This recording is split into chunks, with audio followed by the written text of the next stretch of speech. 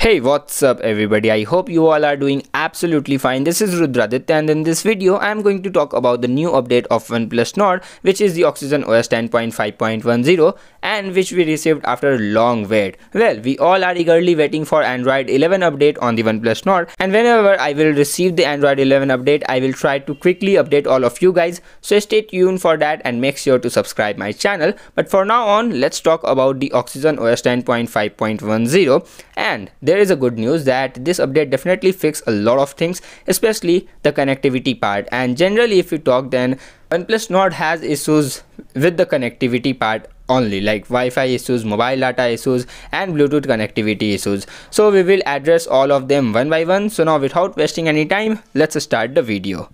Alright, so first thing first, let's talk about the Free Fire game. Now, many users are complaining that they can't play this game on OnePlus Nord with mobile data on. With Wi-Fi, there is no problem, but with mobile data, the gameplay all of the sudden freezes or is stuck at some point, and then unfortunately you can't do anything but you just have to close the game, which is very annoying. So I tried to play this game with mobile data on the new update, and to be honest, I just played for 15 to 20 minutes and I guess this issue is now fixed. But if you are a pro gamer, then I'm pretty much sure that you play this game for hours and then again you might face the same issue. So please confirm this in the comment box, that is the issue is still there with the new update or OnePlus fixed this. But I guess OnePlus fixed this.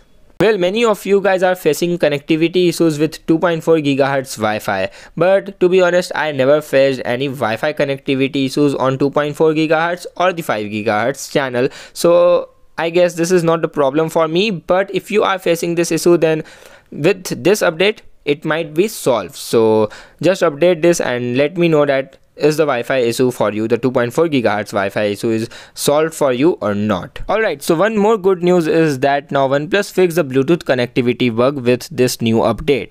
Now I already faced the connectivity issue in 10.5.9, but now with this update I tried with plenty of earbuds and headphones, the Bluetooth headphones and Bluetooth earphones, and I haven't faced a problem with any of them. By the way, what about you guys? Is there still any issue that you are facing in your device even after the new update? Do let me know in the comment box, and also let me know that what type of bugs were fixed with the new update on your device. And feel free to ask anything if you have any doubt, and also feel free to share anything which you know. So well, there is still one more issue I faced in the OnePlus Nord with the new update, is the refreshing your feed issue. Now whenever I try to refresh my feed with mobile data, then the feed doesn't refresh, but if I do the same process with Wi-Fi connectivity, you can see the result by yourself. See, the page refreshed. So this is the issue which I am still facing in the new update.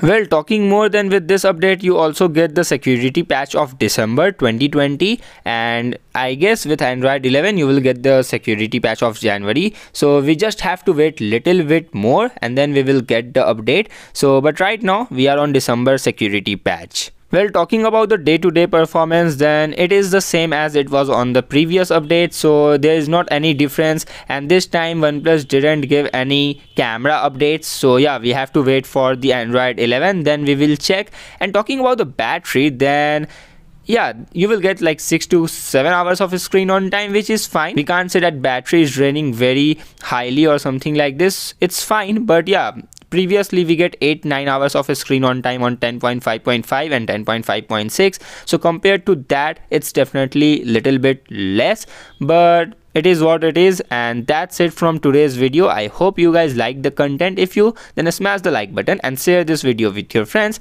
Subscribe to my channel if you haven't already, and also tap the bell icon, select all to get all the notifications of my videos, because there are a lot of videos will come related to OnePlus. So if you are a OnePlus user, definitely make sure to subscribe, and I will see you very soon in my next video. Until then, bye bye, take care.